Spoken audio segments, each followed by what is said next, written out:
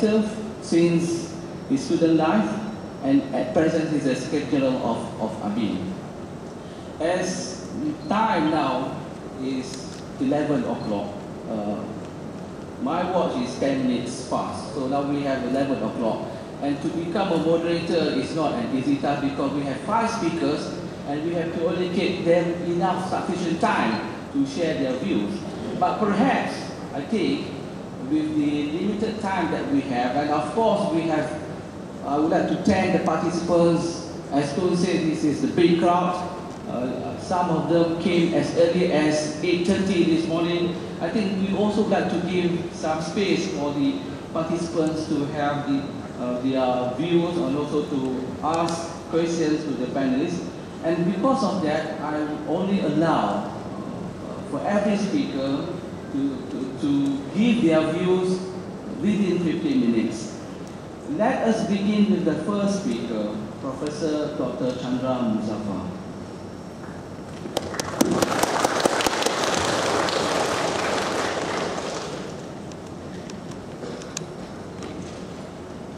Bismillahirrahmanirrahim. Yang amat berbahagia Tuan Abdullah, yang berbahagia Prof. Hashim Kamali, yang berbahagia Dr. Muhammad Azam, fellow panelists, friends, Assalamualaikum warahmatullahi wabarakatuh. Salam sejahtera, peace be with you.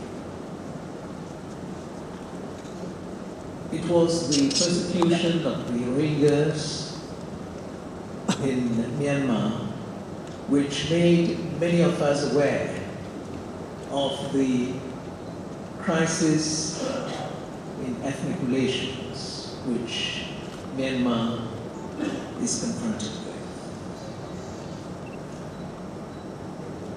The Rohingyas, described by the United Nations as perhaps one of the most persecuted minorities in the world, have suffered a great deal at the hands of the regime in Myanmar. But they're not the only ones. Others have also suffered. There are other Muslims, apart from the Rohingyas, who have suffered at the hands of this regime. There are minorities who have suffered at the hands of this regime, Shans, the Parents, the Chins. And even the majority community has also suffered at the hands of this regime. What is the root problem in Myanmar? It is basically the nature of the regime. It's a military regime. It is harsh, it is cruel, it's even brutal and barbaric. That is the root problem. The Rohingyas and the others, including the majority Burmans, are victims. Is it true, friends, that things are beginning to change in Myanmar? That this military regime is beginning to change? Now you have a former general as the president of Myanmar, who appears to have made some changes, and there are changes which no one can deny. You have had elections, parliamentary elections in Myanmar. Aung San Suu Kyi, the icon of freedom in Myanmar, has been released from prison, from house arrest. A number of other political prisoners have been released, it's true. There have been changes to the economy. The regime has been more open to foreign investments, to a certain degree of free enterprise. All this is true. But the fact remains that the regime is still very much a regime with a military mindset. That is the truth. Which means that these changes that have taken place should be seen against the backdrop of this military mindset. The changes are perhaps an attempt to help perpetuate the life of the regime. Perhaps that's what it is. Perhaps these changes will not bring about fundamental transformations in Myanmar society, which may explain the situation of the Rohingyas. Because it's a regime that believes in control and dominance and continues to be harsh, you find that this regime is not prepared to guarantee the safety and security of the Rohingya minority. It is not prepared to concede on the most fundamental challenge facing the Rohingyas, their most fundamental aspiration to be regarded as citizens of Myanmar. They were citizens at one time, but after 1982, they have been stripped of their citizenship, the majority of Rohingyas. And that is their most fundamental aspiration, to be received and regarded as citizens. And the regime is not prepared to concede on this, at least up to this point. How do we change the attitude of the regime?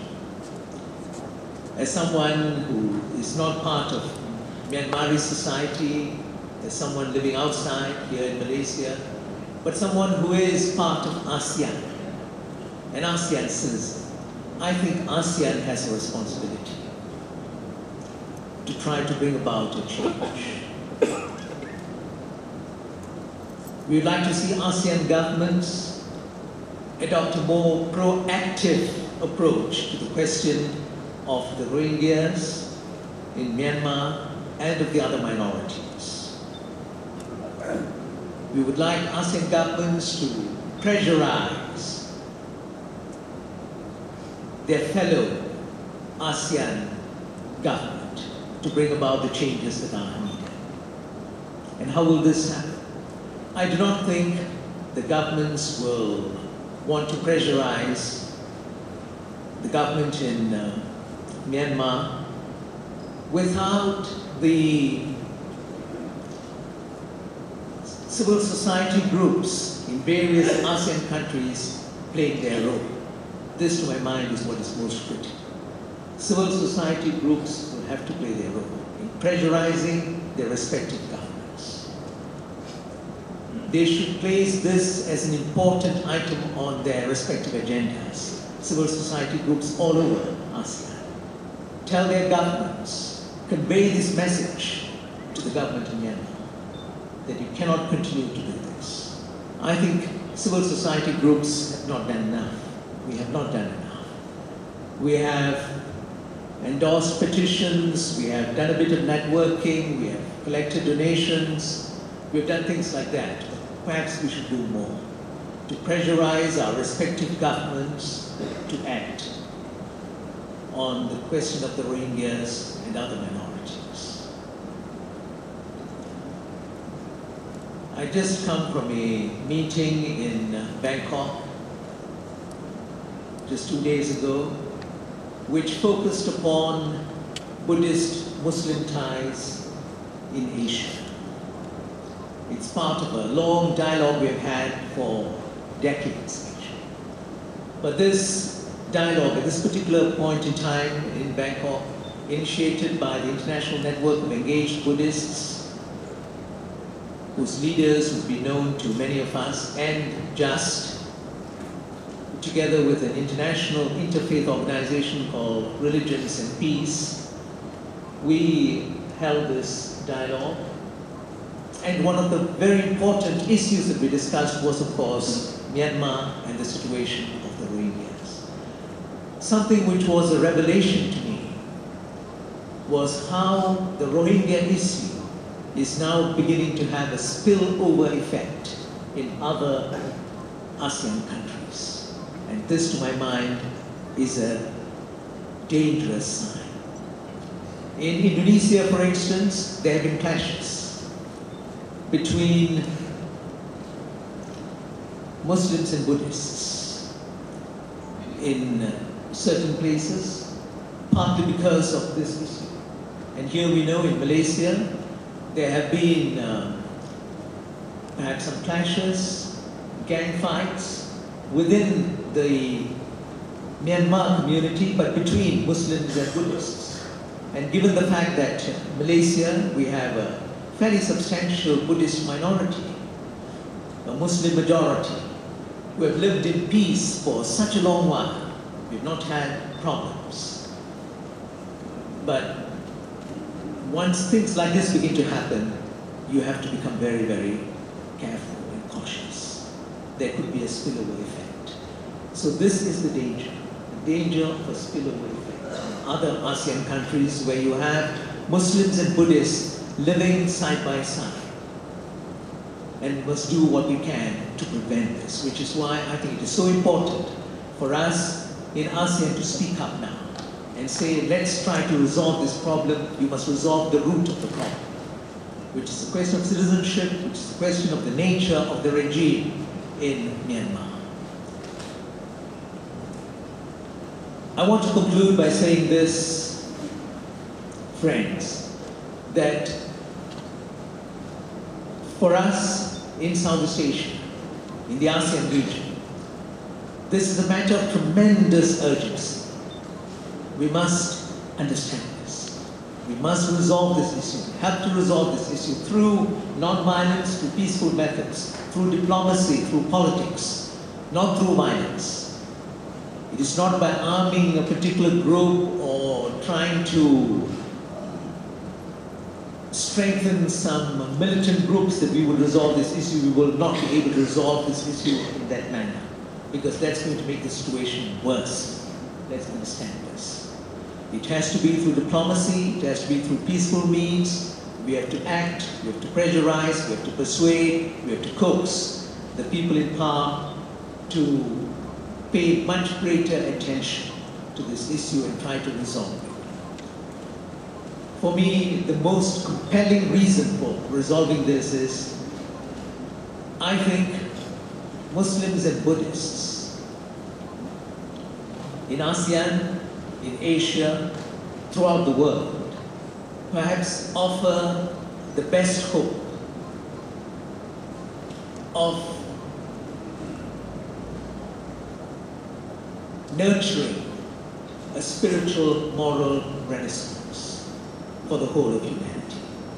These two communities, they have a lot in common in terms of certain shared values, certain ethical principles, even if on certain fundamental issues we are different, and we should not hide the fact that we are different when it comes to certain issues. But nonetheless, in terms of a fundamental spiritual and moral perspective on life, there are similarities. And it is so important that these two communities work together. And there is no better region in the world for them to work together than in ASEAN. Why? Because it's in ASEAN that you have these two big communities. A big Muslim community and a big Buddhist community. And if we don't work together, then we are going to suffer together. Thank you very much.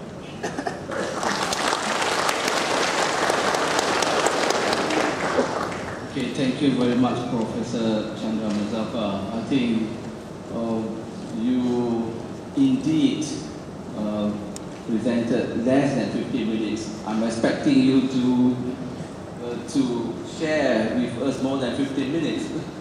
But anyway, I think one of these things that Prof. Chandra Muzaffar's point is to seek the cooperation from the ASEAN member.